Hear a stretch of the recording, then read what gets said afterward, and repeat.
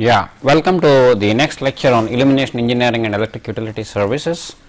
This is the 11th in series, titled Illumination Systems 1.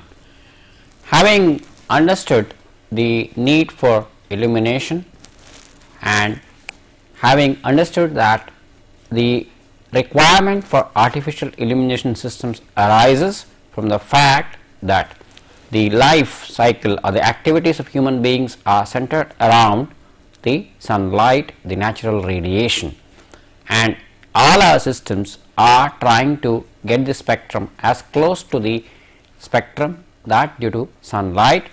And having understood the way sunlight functions and looking at the way the human eye responds to this light, we had a look at the various possible systems that could be used to get the artificial lights, and any of these artificial sources had to use some kind of a physical phenomena, and having got the sources, it becomes necessary to look at the complete lighting system, which we call illumination system. So, the instructional objectives for the lesson could be listed as: list the components of an illumination system. That is, apart from the source, yes, there is a source which can give certain light flux, but we have to make it available on the surface or the task surface or the object of interest. Recall that human eyes are most responsible for acquisition of information, and it is through eyes that more than 80% of the information is acquired by the human beings. Now, in this context of trying to have the light available on the task surface, a luminaire becomes important. So, the next instructional objective would be: what is a luminaire and what are the various forms of lighting? Look at the spectrum of activities that we have.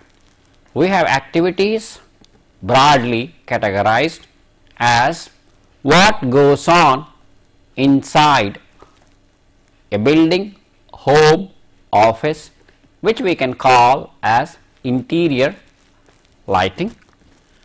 As against this, we have activities outside, which could be commuting from place to place using the highways, streets, roads, which could come under the category of highway or street lighting. Second thing could be sports, which would come as a sports lighting, and we also have lighting requirements for our manufacturing processes, which we can call it as a industrial lighting. So, this is what could be addressed in various forms of lighting. So, illumination systems are being looked after. The thing to be borne in mind is the natural radiation due to sun is what enables us to perceive things, and eyes are enabling us to perceive. We had a complete look at how eye sensitivity depends, or how eye responds to the light, and we find that the peak response of human eye is very close to the peak energy content in the visible spectrum of natural light. Incidentally, if you want to classify the light due to a solar radiation, it can be classified as three major zones: 1, the ultraviolet; 2, the visible zone spread over violet to red; and then the infrared. So, there comes the need to establish a similar light. In doing this, we use artificial sources. In fact, the whole course is about that. So, we find that there are certain physical processes that are responsible for getting these. The fundamental process had been the process of incandescence, that is, materials being maintained at a higher temperature.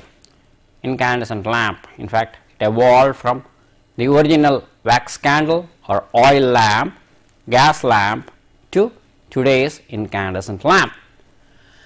Now, that is the material is being maintained at a higher temperature, and the higher the temperature, better is the illumination index, and the advantage of this has been that it produces a near uniform or a continuous spectrum. On the other hand, the other physical processes like electroluminescence, which essentially consists in having a discharge, luminous discharge in a gas or a metal vapor by application of an electric field, is what we call electroluminescence. And based on this, we have neon signs which are used mainly for display or advertising, and then sodium vapor lamps, mercury vapor lamps. The major lacuna of these discharges is that they are not continuous spectrum, they are line bands, or you have band spectra are predominant over a particular zone of the visible spectrum, and hence you do not get uniform white light the way we get in an incandescent lamp. And over and above this, we have a third physical process which we call fluorescence, which we are using extensively. It exploits the fact that there is a certain amount of radiant energy available in a mercury vapor discharge in the ultraviolet zone, which when absorbed by certain chemicals known as phosphors can be re-radiated in the visible spectrum, and that is called fluorescence.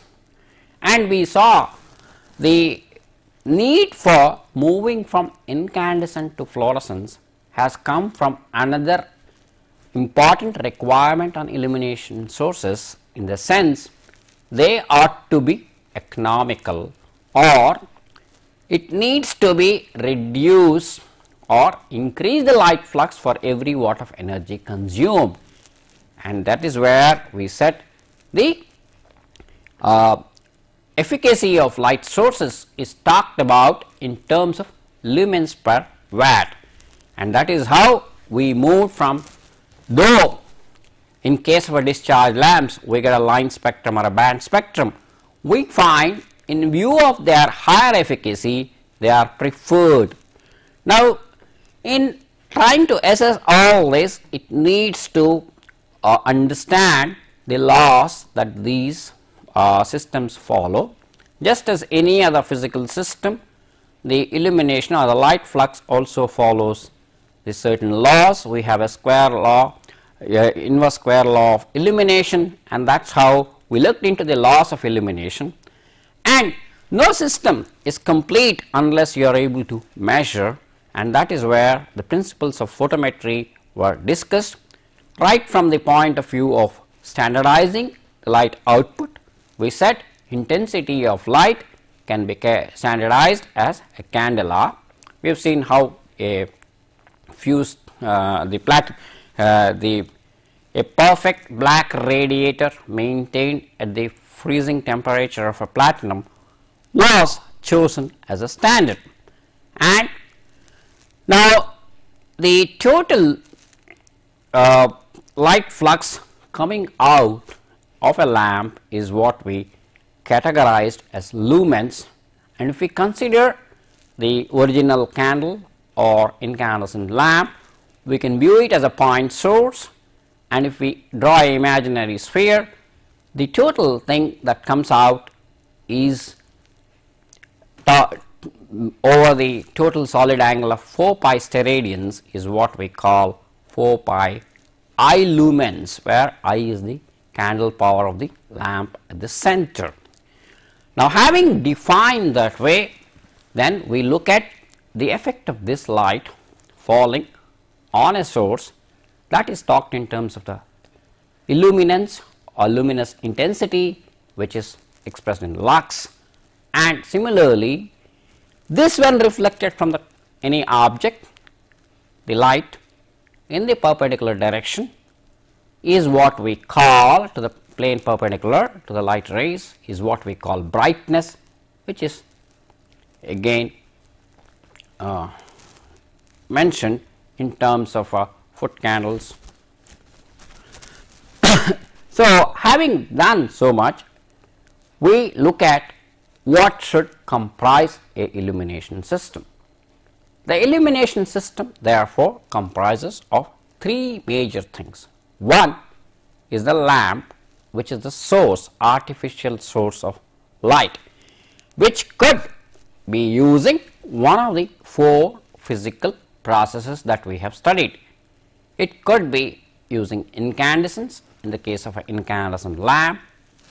It could be using electroluminescence in the case of a discharge lamp, fluorescence in case of a fluorescent lamp, and 2 the control gear, 3 the luminaires. What comprises of the control gear? If you look at the crude sense, you need something to hold the lamp and direct the light out of this lamp onto the object of interest. Now, the fixture which holds the lamp and its position, or it helps in mounting the lamp, is what we can call as luminaire, and luminaire itself to some extent, with the help of the reflecting coating put inside the luminaire, which in a colloquial term can be called as a shade. We have lamps at home which have shades. They basically direct the light. We normally put them in most, if the ceiling height is very high, like the older buildings, we would have the light directed downwards. Otherwise, in the modern structures where the ceiling heights are lower, we direct the light upwards to the roof, which gets reflected and is incident on the object. So, luminaires not only, that means, provide support, and they also enable electrical connection to lamp or lamps within it. That means, it is a shade or a fixture which gives the physical support, okay. And remember, all these lamps are being run using electrical power. So, there must be connections provided by way of leads in and leads out.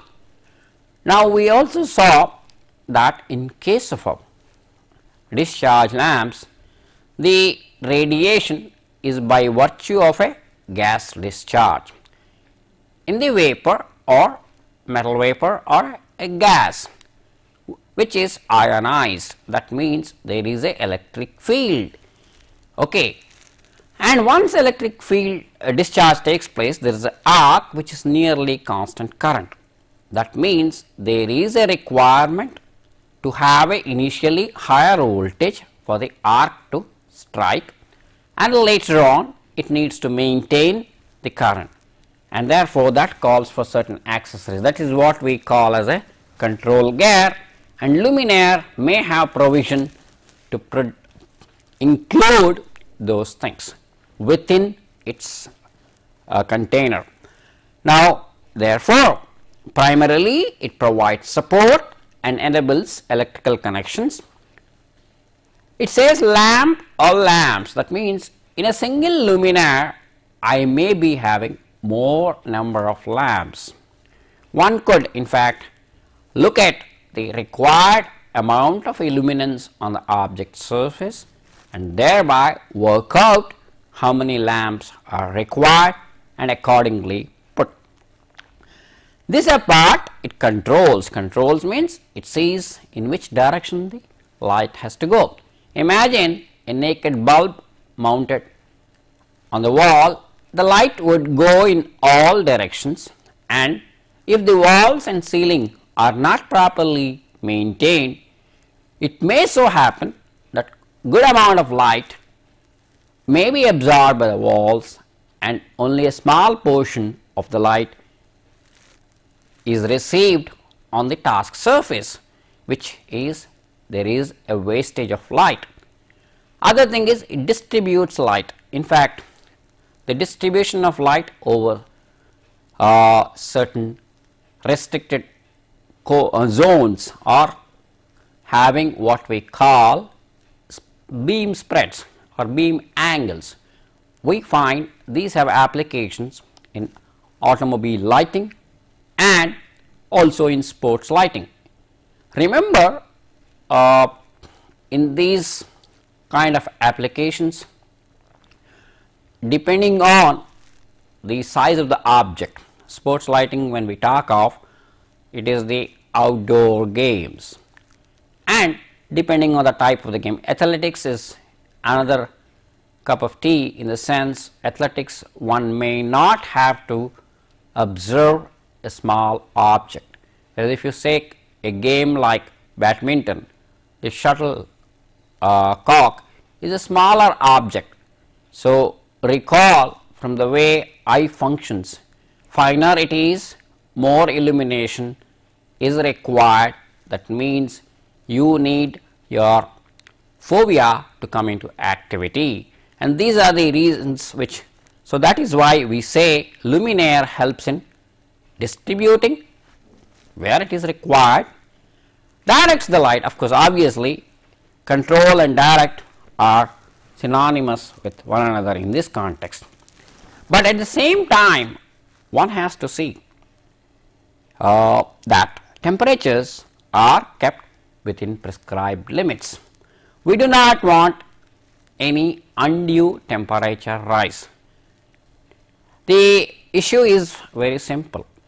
If you use incandescent lamps, they are essentially depending on the material or the filament being maintained at a certain temperature. Higher the temperature, better is the radiation. We have seen it is proportional to the fourth power of temperature. Now, it has got a direct bearing on the overall design of your electrical system, in the sense that the lighting has to be integrated with the ventilation and air conditioning system, because together will decide the overall electrical load requirement. And today the scenario is we should look for as many measures as possible in trying to reduce the energy. This apart, one has to look at the ease of installation and maintenance.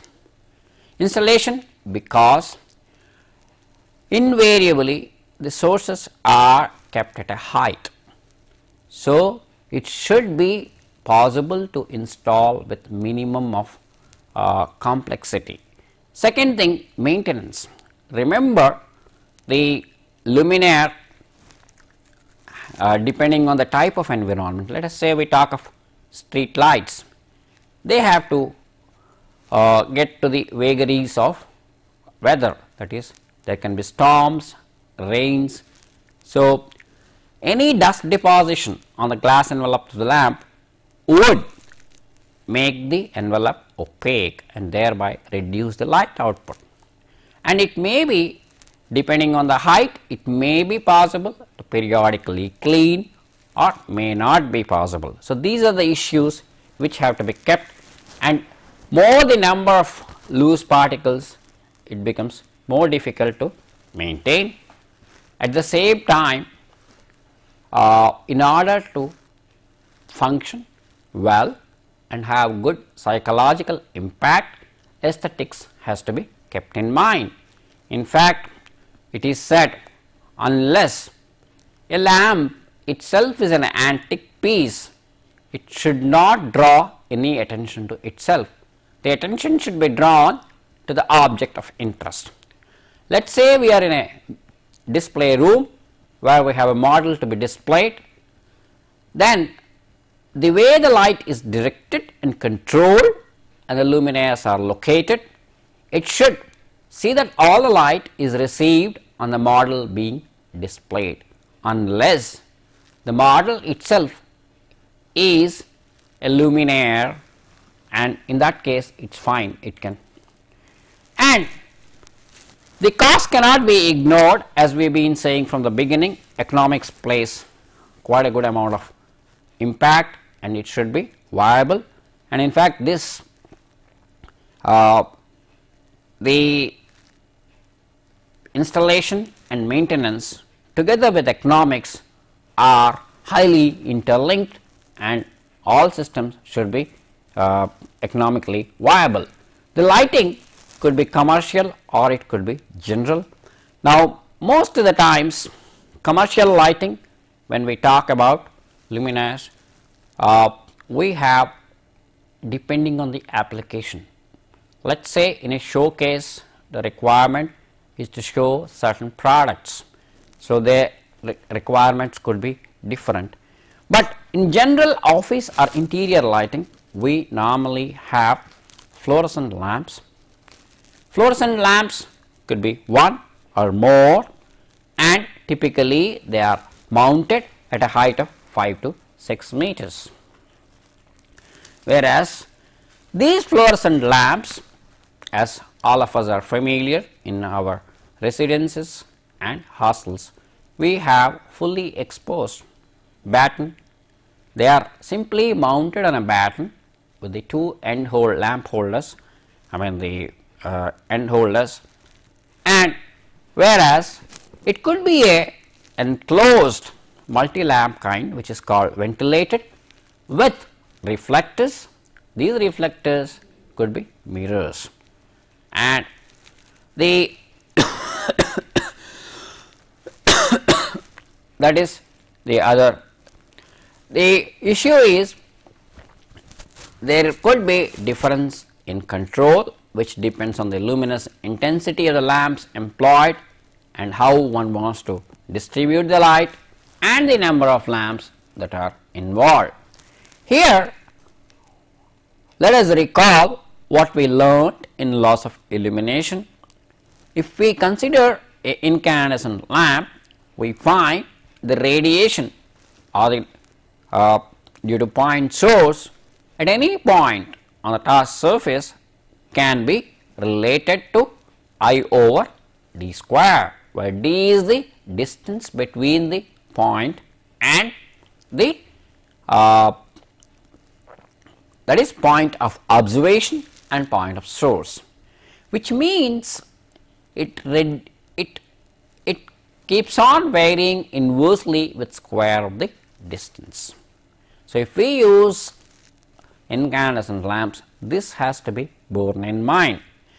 One aspect which I must mention is that in designing over the entire task area, we try to maintain nearly same level of illuminance, that is the lux levels, with hardly difference over any point less than 30%. Okay.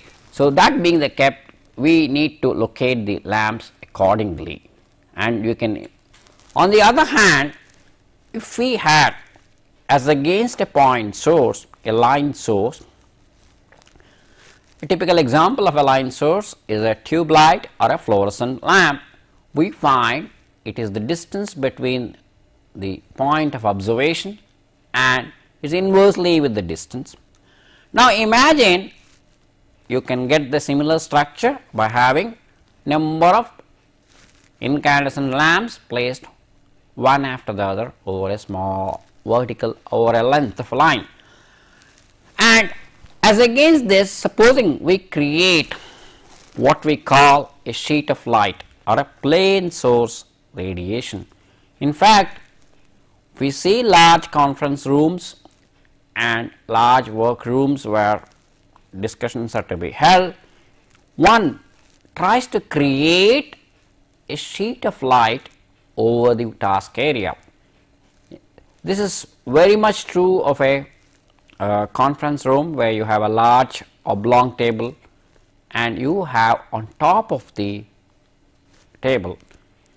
See, the distinct advantage is that when you try to create using set of lamps, luminaires so designed that you get a sheet of light.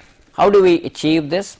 Now, we have a luminaire, that means luminaire is nothing but a physical support which is similar to our shade, which in case of a incandescent lamp has got a conical structure. Now, that has a reflecting coating or a mirror is placed, and then the number of lamps are fixed below which a diffuser is placed. Once you have a diffusing exterior envelope, the entire light gets diffused and forms a sheet of light. So, you may be having, let us say, over a certain area, number of fluorescent lamps included within this luminaire. Now, designer should always aim at locating lamps like this. So, with the help of reflectors, and there are what are called lowers with openings. See, you can have diffusers, you can have lowers. Commonly what we find are lowers with slanted fins or vanes. This is being used. So, control, direct and reflect, and as a result we try to see that as much of the light flux that comes from the source is allowed to fall on the object of interest. If you take a simple batten type of a fluorescent lamp, there is virtually no control. Light goes out in all directions, and whatever comes below or on the task, that is what is available for the task. The next most common thing is enamel reflectors. I told you, even the simplest of the luminaires which we call as lamp shades are nothing but enamel coated metal conical reflectors. The next best would be to have mirror reflectors, and you could have lower type of shields at the bottom. Basically, the two purposes which a shield does is which enables which prevents any dust entering, and also acts as a opening for the enclosed lamp assembly for the light to go out. And you could be using opalescent shades, that is, it gives a opaque nature, that is a diffusing shade which will enable. Now, the principle to be borne in mind is this: if we had a point source, depending on the distance, the light available on the task varies inversely as the square of the distance. That means there is a bearing to the mounting height. There is an optimal mounting height if you are using point sources, and it varies as square. As against this, if we use fluorescent lamps which can be thought of as line sources, the mounting height dependency is there, but is inversely proportional to the mounting height. On the other hand, with the help of various luminaires along with the diffusing shades, it is possible that we get nearly plane source of radiation or a sheet of light which is independent of the mounting height. That is what we look for, especially in office lighting, because and the reflectors enable, and of course, as I told you, depending on certain applications, we can orient it in a desired solid angle. The lowers themselves could be having the square mesh or a diamond mesh or thin layers. This depends on the type of luminaires you have. They could be. The issue is again what one uses depends on the ease of maintenance, and some knowledge of the local conditions becomes very important. Now, all this holds good essentially for what we call office lighting or interior lighting. We have one other category where it is very important is the industrial lighting and the street lighting, where normally the mounting heights are reasonably high, number one. Number 2, they are prone to more what you call vagaries of weather.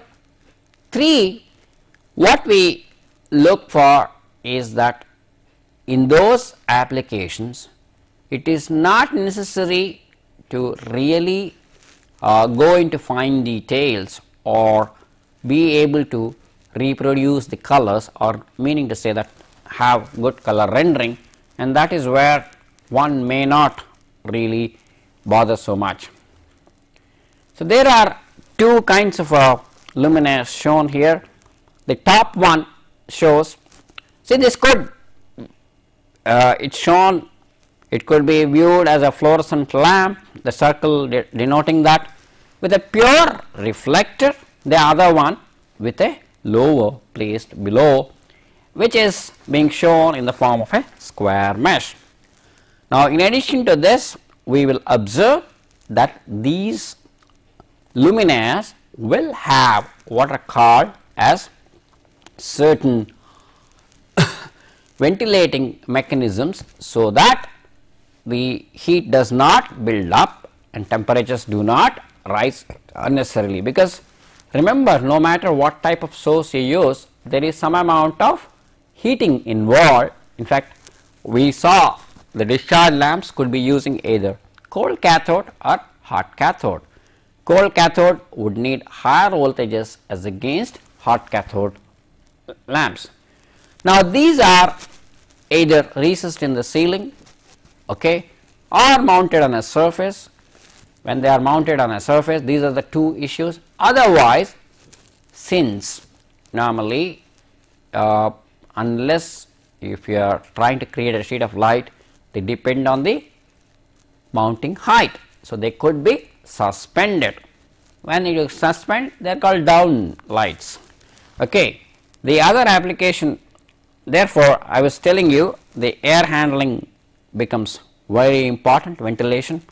So, it shows 3 different ways of allowing the air handling. The top could be having slots cut as shown in figure to the leftmost. This particular type of luminaire having this is called plenum, or you could be having ducts as a single duct and twin duct type of air handling. That is, you can have air going in and coming out, so that the temperature of the luminaire does not rise very high. Now, the issue comes, how does one express the efficacy of these luminaires? There is one factor which we call as the light output ratio. This is defined as light output with luminaires by sum of the individual light output without luminaires. Obviously, when you talk of such a index, it should be very clear to the user where he is talking of depending on the task. This is abbreviated as LOR, and normally when we talk of LOR, it includes both downward as well as upward light, but normally downward light is important, bearing in mind most of the lamps are mounted either in the recess or suspended from the roof or on the surface of the walls, and we are either sitting at a table and working or on the floor. So, therefore, when you are looking at a luminaire, you look at the DLOR, that is the index which is of importance. Now, remember, if we direct the light upwards, it illuminates indirectly by reflections. The advantage of that is at no point there can be a glare. We defined glare. Glare is the effect of intense light in the line of vision, and this has to be avoided because this affects the our ability of the human eye to adjust. Human eye has got a very good adjusting ability. Now, if we use plain enamel reflectors, the LOR could be lower. If you want to improve, you can use mirrors. In fact, if you see the modern day luminaires, specially meant for large complex office lighting or industrial lighting and even the street lighting luminaires, they come with mirror reflectors, keeping glare into consideration. The next issue which I said is industrial luminaires. Now, depending on the height, essentially it depends on the height of an industrial bay depends on the type of manufacturing process and the volume of the material that they have to handle. Now, therefore, the industrial interiors reaching up to about 6 meters, they can be lit using fluorescent lamps with matte white reflectors. Again, the idea is the maintenance difficulties are much more in an industrial environment. Environment is more hazardous and more scope for pollution, and that is the reason why you do not go in for really sophisticated systems. Whereas, what we call high bay luminaires are used whenever there is height beyond 6 meters, and there invariably it is the discharge lamps. We have already mentioned discharge lamps are used on two accounts. One, because they operate with high luminous efficacy, that is the most important thing. There is no doubt color rendering is bad. In case of mercury it is better, but in case of a sodium vapor which is predominantly used, again between sodium and mercury, the choice of sodium has come because of a high utilization ratio. Luminaires in hazardous areas need special requirements. There could be, it should be encapsulated, and they should be pressure resistant, and they should be very sturdy. Normally they have a steel or a cast iron exterior housing, and they are so designed that they can prevent any explosion whatsoever, and therefore depending on there are certain categories of explosive areas have been identified. They are called zone 0 is one where there is a scope for explosion all the time. Zone 1, which is normally explosive, not all the time. Zone 2, which is abnormally explosive, that is, it is as though there is some finite chance. Let us look at it this way. I can say maybe about 10% of the times zone 2 is explosive, more than 60-70% of the times zone 1, 100% of the time is zone 0. That is how accordingly luminaires have to be designed to encapsulate that there is no ingress of any poisonous gas into it. Remember, this is at a high temperature, filaments are at high temperature, there could be a discharge. So, any poisonous explosive gas getting in can create an explosion. Moisture and dust of course can be handled by having gaskets. See, luminaire has a glass envelope through which the light is coming out. This should be gasketed. See, inside the house one may have open luminaires with just fins. The other important area where one requires completely sealed luminaires are in the shower or laundry where water is used. Now, the other categorization of lighting needs to be done before we look at these illumination systems. One is emergency lighting. You need certain minimum lighting even when the normal lighting fails, so that you are able to move around and take care of your basic activities without any unsafe accidents. This is what we call emergency lighting. and then that is the lighting which we try to provide in circulation areas. In fact, the usage of 5-watt lamps at home as night lamps or bed lamps is essentially to see that we have now there. It is not emergency lighting, it is what we can categorize as safety lighting, or in fact we see escape lighting is what is mentioned here. Escape lighting is a minimum lighting to be able to locate the exit passages. In fact, we have observed that these exit passages are often provided by guided lights or fluorescent lights or indicators. In fact, safety lighting is normally not less than the 5% of the normal lighting in potentially hazardous areas. That is very important. See, there is a scope in certain areas where one may meet with an accident, and in those areas one has to see that it is never below 5%. No. Let us say we need about say 20-30 lux in the normal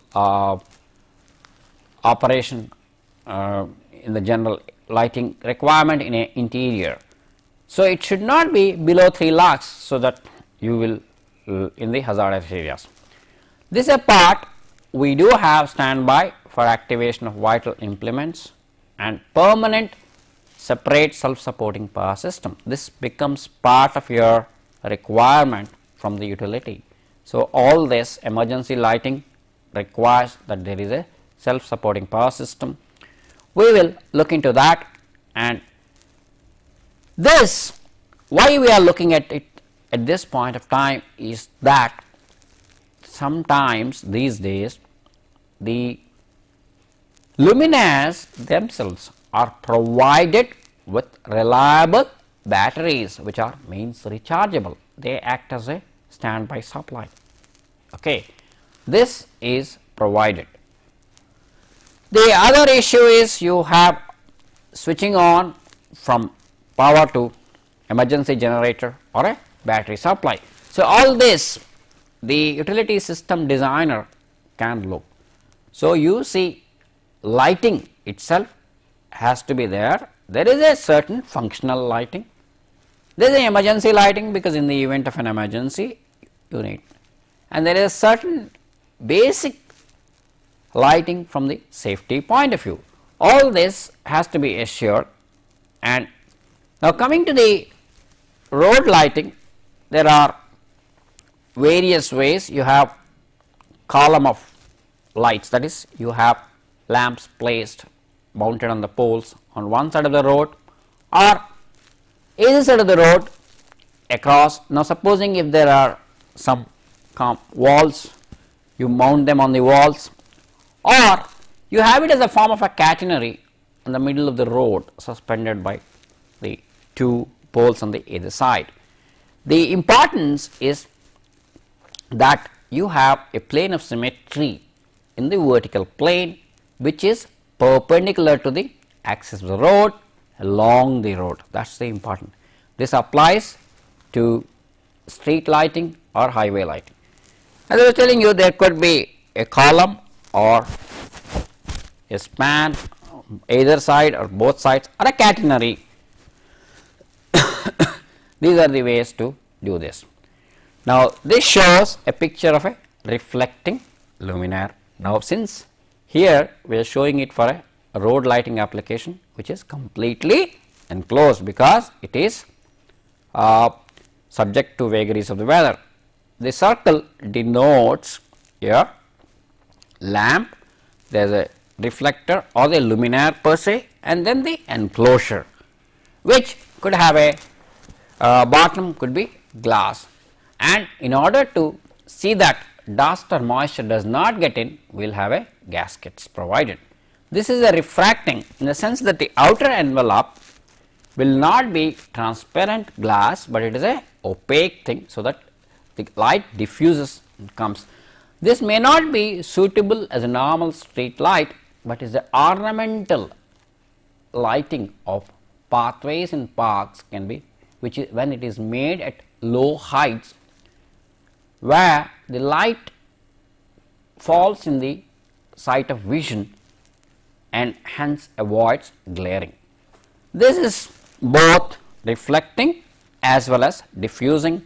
This shows a typical luminaire used in what we call post-stop lanterns. You can see the circle depicts the lamp and the triangular thing is the reflector. The overall egg-shaped dome is there, which is translucent opaque thing which diffuses. So, you have reflecting, refracting and diffusing kind of a things. Now, the difference between the interior luminaires, industrial luminaires and the exterior luminaires is that the luminaires in industrial environment and the external environment need to take care of dust and moisture ingress. Therefore, they are used with corrosion resistant sturdy materials and they are completely enclosed. Floodlights is another application which in fact is what is used especially in sports lighting. They have rainproof holder with wide or narrow beam reflectors. This beam depends on the application. When they are used for certain narrow zone, it will have a narrow beam. They are invariably a very high wattage incandescent lamps or halogen lamps. The halogen lamps we said are nothing but using certain metal halides. It only improves the life of an incandescent lamp because it avoids blackening which is prevalent with your normal incandescent lamps. High pressure mercury vapor lamps are also used for flood lighting, and these days even low pressure sodium vapor lamps. Spotlights or downlights, these are used essentially for studios and performances, and these they use along with screens, reflectors, and you know in theatrics one needs to create different colors, so one can use filters, colored envelopes and closed lamps. Now, the issue is their control is involved. Essentially they are all electrical accessories. The outer screen can be controlled with the help of motors, and downlights or spotlights are essentially suspended from the top. So, in effect one could look at the summary of the lecture on illumination systems as that illumination system comprises of a lamp, that is the artificial source of light, luminaires and the control gear. Now, here there are certain control gears such as the ballast, starters in case of discharge lamps and fluorescent lamps, and certain applications like street lighting can have varying levels of intensity depending on the time of the day. For all this will be covered in the subsequent lesson. Commercial luminaires can be categorized as general and industrial, and luminaires are characterized by the way they control and direct the light, which depends on the intensity, distribution and number of lamps. The difference is depending on the application. Although at home a single luminaire may have only one lamp, most general applications have more than one lamp, and the three basic issues are: one, luminaire which supports with a reflector which directs the light towards where it is to be, and depending on the environment either it is enclosed or has lower through which light comes onto the task surface. Use of mirrors to be avoided, but if used along with diffusers is fine. It Now, the efficiency of a luminaire is talked in terms of light output ratio, which we define as the light output with luminaire to the sum total of the light output of the system without luminaire. Normally, downward luminaire is downward light output ratio is of importance because most lamps are mounted at a height and the task is at a table of required thing. For hazardous areas, one has to be very careful that they maintain temperature. So, they have to be sturdy, they are encapsulated to resist any pressure variations. And wherever moisture is involved, gaskets should be provided and completely sealed so that dust or moisture ingress does not take place. Now, for the sake of having different emergency lighting or safety lighting, one should have self-supporting power system when normal lighting fails. This could be in the form of a rechargeable batteries provided within the luminaire. The questions that may be addressed: which type of lighting are used for general lighting and why? What are lowers? What are the different luminaires considered placement wise? What type of lighting is used in industrial lighting systems? What are the different types of emergency lighting used? Answer to questions of certain questions in the previous lecture are: why can't an incandescent lamp be used as standard lamp? Due to the aging factor, the light output of an incandescent lamp decreases with use. What is a utilization factor? It gives the index of light reflected from a luminaire. What is the maintenance factor of a luminaire? It is the depreciation of light output of the luminaire due to accumulation of dust and moisture and age. Advantage of using diffusing type of luminaire: they avoid glare. Thank you.